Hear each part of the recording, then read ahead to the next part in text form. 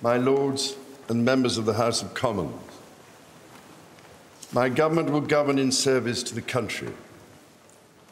My government's legislative programme will be mission-led and based upon the principles of security, fairness and opportunity for all. Stability will be the cornerstone of my government's economic policy, and every decision will be consistent with its fiscal rules. It will legislate to ensure that all significant tax and spending changes are subject to an independent assessment by the Office for Budget Responsibility. Bills will be brought forward to strengthen audit and corporate governance alongside pension investment. Securing economic growth will be a fundamental mission. My government will seek a new partnership with both business and working people and help the country move on from the recent cost of living challenges by prioritising wealth creation for all communities. My ministers will establish an Industrial Strategy Council. It is my government's objective to see rising living standards in all nations and regions in the United Kingdom. My ministers will get Britain building, including through planning reform, as they seek to accelerate the delivery of high-quality infrastructure and housing. They will also pursue sustainable growth by encouraging investment in industry, skills, and new technologies. My government is committed to making work pay and will legislate to introduce a new deal for working people, to ban exploitative practices and enhance employment rights. It will seek to establish the appropriate legislation to place requirements on those working to develop the most powerful artificial intelligence models. My government believes that greater devolution of decision-making is at the heart of a modern dynamic economy and is a key driver of economic growth, and my ministers will introduce an English devolution bill. Legislation will be introduced to give new powers to metro mayors and combined authorities. This will support local growth plans that bring economic benefit to communities. A bill will be introduced to allow local leaders to take control of their local bus services. My ministers will bring forward legislation to improve the railways by reforming rail franchising, establishing Great British Railways, and bringing train operators into public ownership. Taken together, these policies will enhance Britain's position as a leading industrial nation and enable the country to take advantage of new opportunities that can promote growth and wealth creation. My government recognises the urgency of the global climate challenge and the new job opportunities that can come from leading the development of the technologies of the future. It is committed to a clean energy transition which will lower energy bills for consumers over time. A bill will be introduced to set up Great British Energy, a publicly owned clean power company headquartered in Scotland, which will help accelerate investment in renewable energy such as offshore wind. Legislation will be brought forward to help the country achieve energy independence and unlock investment in energy infrastructure. A bill will be introduced to support sustainable aviation fuel production. My government recognises the need to improve water quality, and a bill will be introduced to strengthen the powers of the water regulator. My government will seek to strengthen the border and make streets safer.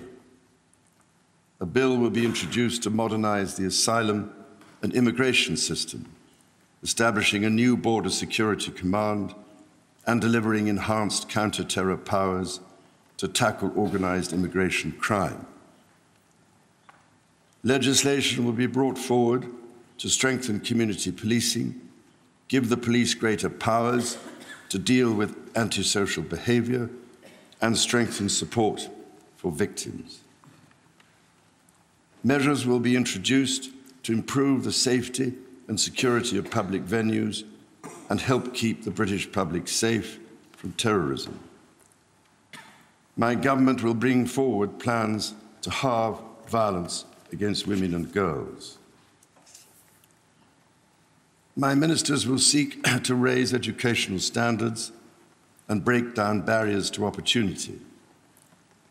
Action will be taken to get people back in employment following the impact of the pandemic.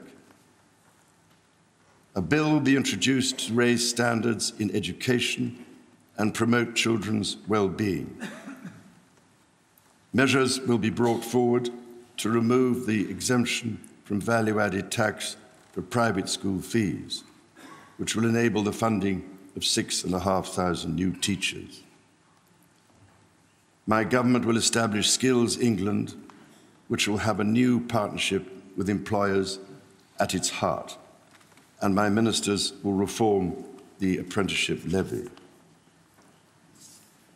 Legislation will be introduced to give greater rights and protections to people renting their homes, including ending no-fault evictions and reforming grounds for possession.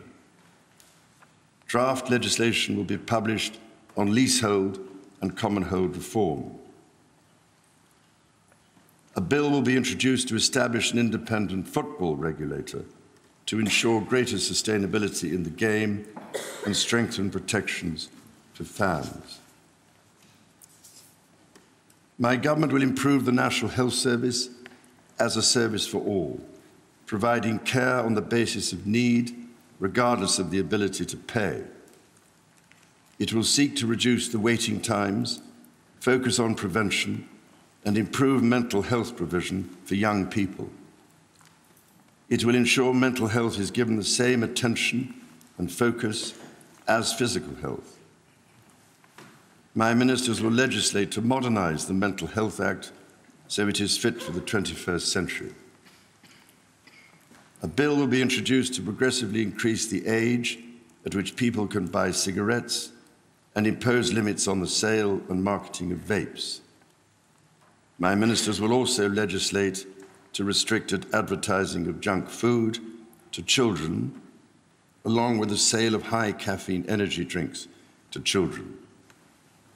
A draft bill will be brought forward to ban conversion practices. My government will take steps to help rebuild trust and foster respect. Legislation will be brought forward to introduce a duty of candour for public servants.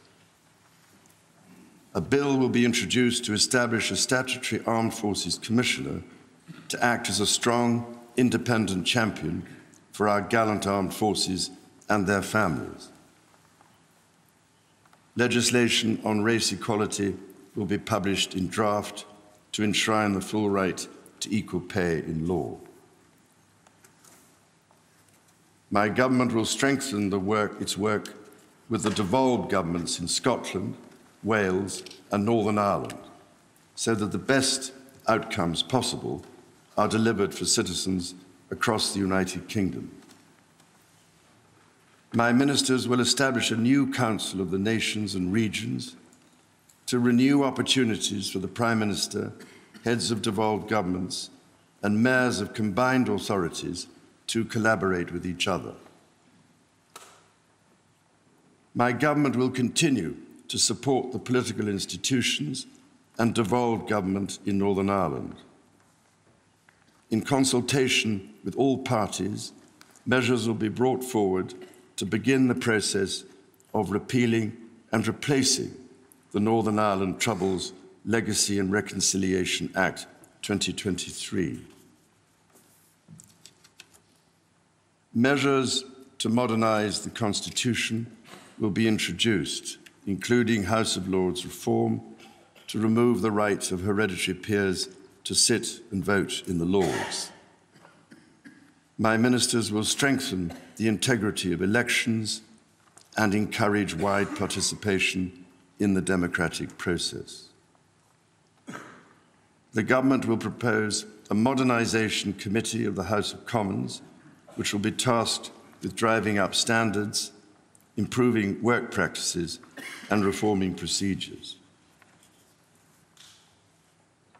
My government will ensure a strong defence based on the North Atlantic Treaty Organisation's common values of individual liberty, democracy, human rights, and the rule of law.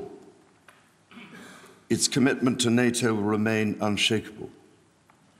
It will maintain a strong armed forces, including the nuclear deterrent.